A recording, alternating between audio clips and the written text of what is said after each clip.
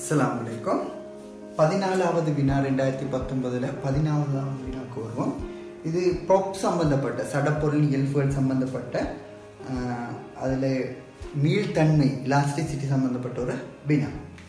Right. அப்போ இந்த வினாவில் இந்த கேட்டு இருக்கிற கேள்வி, ஒரு கம்பியின் இழுவையை விகிதசம எல்லையின் உள்ளே T1லிருந்து T2க்கு இழுவ மாற்றப்படுது, அதோட நீளம் L1லிருந்து L2க்கு மாற்றப்படுதுன்னு சொல்லியிருக்காங்க. சேமிக்கப்பட்ட சக்தியை கேட்டிருக்காங்க. உண்மையாக இந்த பகுதி வந்து சோங்கில் ஆரம்ப பகுதியில் சோங்க்லேயும் நாங்கள் ஹூக்கின் விதியின் அடிப்படையில் விளங்கப்படுத்துகிறோம். ஆனால் உண்மையான பகுதி எதுன்னு கேட்டால் ப்ராப்பரில் தான் இதில் முழுமையான விளக்கம் கொடுக்க போகிறோம் நாங்கள். ரைட். அப்போ இந்த இதில் இந்த கேள்வியை செய்கிறதுக்கு சரின்னா நாங்கள் இதில் தியரியில் படிக்கிற விடயத்தை சரியாக விளங்கி வச்சுருந்தா மிச்சம் ஈஸியாக விடைக்கு போகலாம். தியரியில் நாங்கள் இது ஈர்க்கப்படாத ஒரு விலை இந்த நீளத்தை கொண்டு இருக்குன்னு நாங்கள் எடுக்கிறோம். L நீளத்தை கொண்டு இருக்கு. ரைட். அப்போ இந்த இடத்துல விசை ஒன்றும் பிரயோகிக்கப்படலை, அது சுயாதீனமாக இருக்கு. லேசான இல்லைன்னு நாங்கள் எடுப்போம், அல்லது லேசான ஒரு வில் எடுக்கிறோம். ரைட். இப்போ நாங்கள் இந்த இடத்துல ஒரு விசை உண்டு, எஃப்ன்ற விசை ஒன்று பிரயோகிக்கிறோம். இந்த விசை காரணமாக நீட்சி ஒன்று வருது. இந்த எல் இருக்கிறது இப்போ எவ்வளவு இருக்கு? L+L இருக்கு. அப்ப இந்த ஏற்கனவே எல்லாக இருந்த ஆரம்ப நீளம் எல்லாக இருந்தது, இப்ப புதிய ஒரு நீளம் வந்துருக்கு, L+E வந்திருக்கு. இதை நாங்க நீட்சின்னு சொல்றோம். ரைட். அப்ப இது ஆரம்பத்துல விசை ஒன்று பிரயோகிக்கல, இப்ப F என்ற விசை பிரயோகித்ததன் காரணமாக இப்படி ஒரு நிலைக்கு வருது. அப்ப இந்த விசையினால் செய்யப்பட்ட வேலை தான் இந்த கம்பியில விகார சக்தியாக சேமிக்கப்படும்.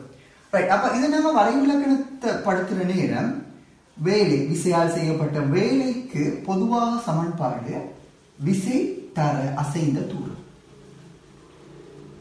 விசை தர அசைந்த தூரம் பொதுவாக நாங்க பாவிக்கிற சமன்பாடு. இந்த இடத்துல விசைன்றது ஆரம்பத்துல 0 இருக்கு, இறுதியாக தான் இந்த பெருமானம் வருது. இழுக்கு தான் பிரயோகிக்கிற விசை படிப்படியா கூடுது. ஆகவே இந்த சமன்பாட்டுல வேலை சமன்பாட்டுல விசையில போடுற எஃப்ன்றது சராசரி விசையாக இருக்கணும் கட்டாயம். இப்ப ஆரம்பத்துல 0, இறுதியா தான் எஃப். எல்லா டைம்லயும் எஃப் போடுறது பொருத்தம் இல்லை. அப்ப சராசரி போடுறோம். சீராக விசையை நாங்க அதிகரிச்சுக்கிற அடிப்படையில, சீராகத்தான் விசை அதிகரிக்கிற அடிப்படையில நாங்க விசைக்கு பதிலாக ஆரம்ப விசையும் இறுதி விசையும் கூட்டி 2ஆல பிரிக்கிறோம். இதுதான் சராசரி விசை. அசைந்த தூரத்துக்கு ஈண்டு பாவிக்கிறோம். அப்ப செய்யப்பட்ட வேலை 12FE. இதைத்தான் நாங்க விகார சக்தின்னு சொல்றோம். அப்ப விகார சக்தின்ற இது விகாரம் அடையுது, நீளம் கூடு, உருவம் மாறுது, விகாரம் அடையுது. அதனால விகார சக்தின்னு நாங்க இதை விளங்கப்படுத்துறோம்.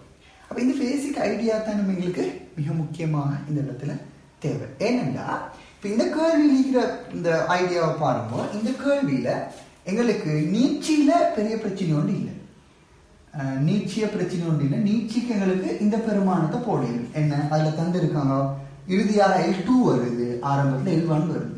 நீட்சிய போடுறதுல பிரச்சனை இல்லை. அப்ப சராசரி விசையையும் நாங்க கவனமாக போடணும். ஏனென்றா இவங்க ஓய்வுல இருந்து அதிகரிக்கிறத பத்தி பேசல.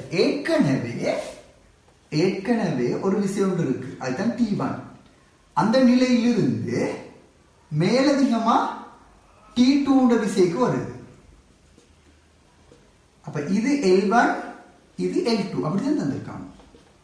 இது L1, இது L2. அப்ப T1, T2.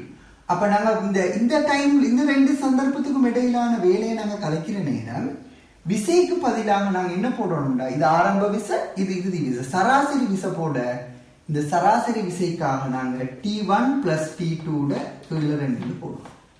நீட்சியில பிரச்சனை இல்லை.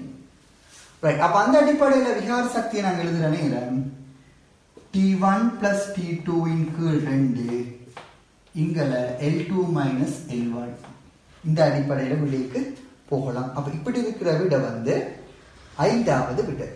ரைட். ஆன்சர் வந்து 5வது. அப்ப இந்த அடிப்படையை நாங்க அழகா விளங்கி வச்சிருந்தா இது ஒரு கஷ்டமான கேள்வி உண்டு அல்ல.